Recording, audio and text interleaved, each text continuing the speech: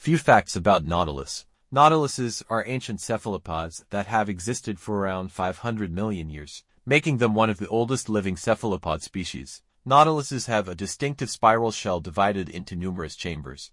The animal occupies the largest chamber, while the smaller chambers contain gas, providing buoyancy for controlled vertical movement in the water column. Nautiluses use jet propulsion for movement, expelling water from a siphon to propel themselves forward.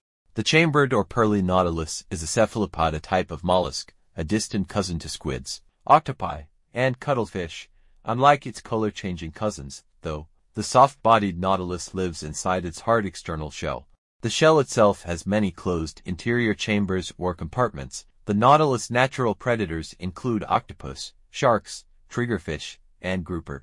The chambered nautilus primarily lives on or near reefs in the western Pacific Ocean and in parts of the coastal Indian Ocean, including near National Marine Sanctuary of American Samoa and Rose Atoll Marine National Monument. The nautilus brain is surprisingly complex. It can be trained, and it has good short and long-term memory.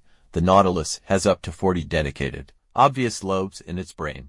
The soft-bodied nautilus lives inside a hard, chambered shell. It uses the chambers to pump air and water in and out of its shell, creating jet propulsion to thrust itself backwards and to make turns. They possess a siphon tube, known as a hyponum, which runs the length of the shell.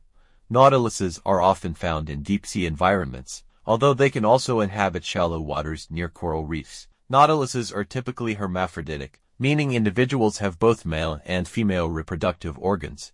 They transfer sperm packets to each other during mating. The female nautilus attaches strings of eggs to the inner wall of the shell, where they remain until hatching.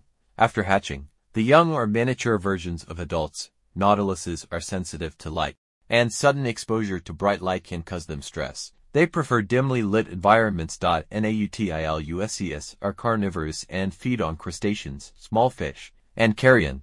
They use their tentacles to grasp prey and bring it to their beak for consumption. By adjusting the gas-to-water ratio in the chambers of their shells, nautiluses can control their buoyancy and maintain a specific depth in the water column. Thanks for watching. Subscribe to my channel.